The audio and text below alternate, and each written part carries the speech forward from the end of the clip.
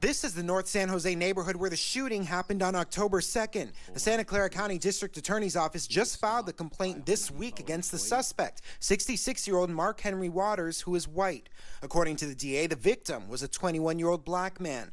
Police reports we obtained at the Santa Clara County Courthouse say the victim was renting a room through Airbnb at this home across the street from the suspect. The San Jose police officer who took the victim's statement reported that he said he was going to Safeway to get some udon noodles and juice. He went on to say that when he went out, he crossed the street, and before he was even on the other side of the road, the suspect approached him and shot him. When he saw the gun, he turned and tried to run behind a car, but was shot before he could make it.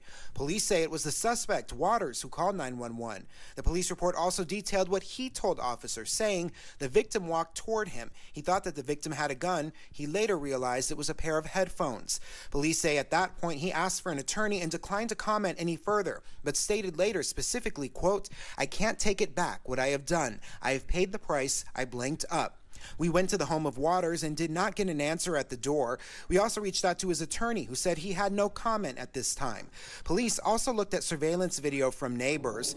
The victim suffered a gunshot wound in his leg that resulted in a broken femur. The injuries were non-life-threatening. Waters, who has been out on bail, is charged with assault with a semi-automatic firearm, a felony charge. Police are investigating potential hate crime allegations. Waters is expected to be in court Monday afternoon for arraignment. In San Jose, Zach Fuentes, ABC 7 News.